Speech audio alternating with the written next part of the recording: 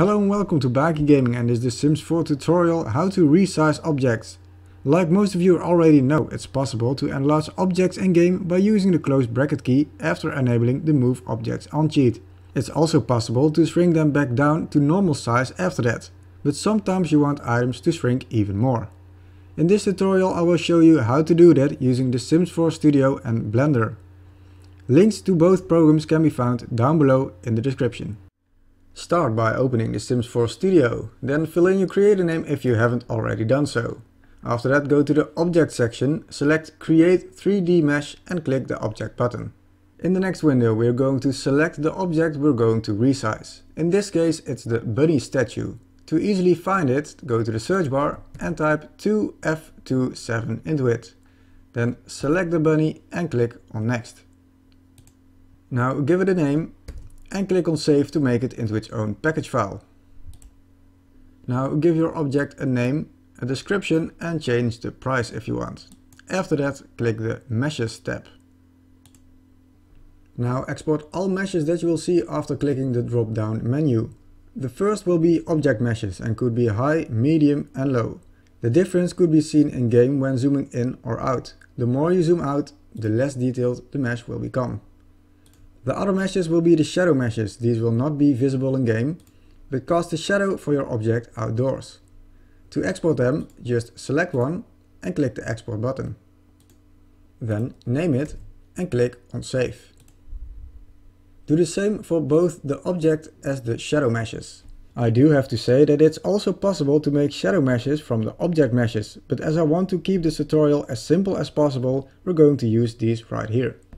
Now open the folder where you save them and double click the Blender file of the LOD0 high object mesh to open it in Blender. Now in Blender, first drag this line to the left to make your screen a bit bigger. You can use your scroll wheel up and down to zoom in and to zoom out. You can press your middle mouse button to rotate around your object.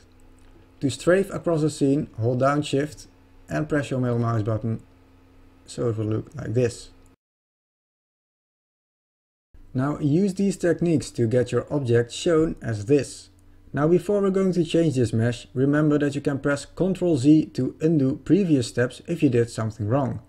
Also press the N key to open the transform toolbox.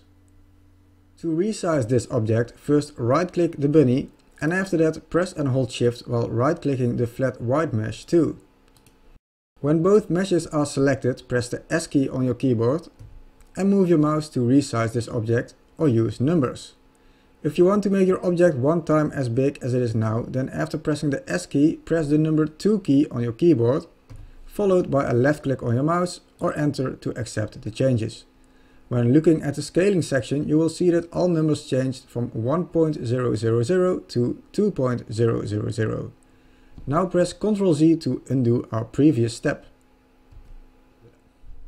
If you want to shrink your object by half its size, then first select the bunny and shift select the flat white mesh. Then press the S key and press 0.5 and after that the left mouse button or enter again. The numbers in the scaling section change to 0.500. When only using your mouse without the numbers, those numbers will change too. You will have to copy or write down the numbers after you resize your object, as we need those exact same numbers for the other meshes too. In this tutorial I will shrink the bunny by half its size. So after pressing the S key I use 0.5 to shrink it and then left mouse button to accept the changes. After that I go to File and Save As. Now give it a new name and after that press Enter twice. Now do the same for the other meshes, so go to File, click Open, select the Media Mesh, click Open, select both the bunny and the flat white mesh, press S, press 0.5, press your left mouse button or Enter to accept the changes, go to File and go to Save As, make a new name, New and press Enter twice. For the shadow meshes you will only see the bunny and not the flat white mesh underneath it, but the way to shrink it down will remain the same. If shrink down both the object and shadow meshes, close Blender and go back to Studio. For all the people that resize their objects by only using their mouse, those people will have to copy these numbers right here in the scale section and then paste those numbers on exact the same spot in the other blend files. Then give those blend files a new name, save them and go back to Studio. Back in Studio, import your new meshes by first selecting the original mesh, then click Import, then select the right new mesh and click on Open. After that, do the same for the medium object mesh, the high shadow mesh and the medium shadow mesh.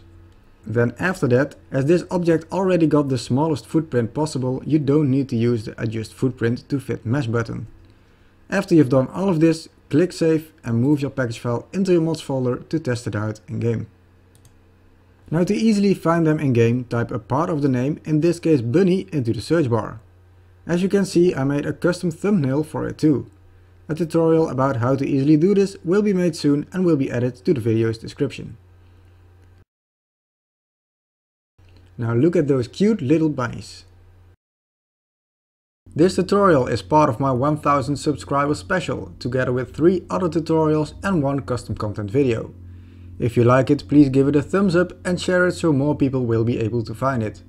If you got any questions, just leave them in the comments down below.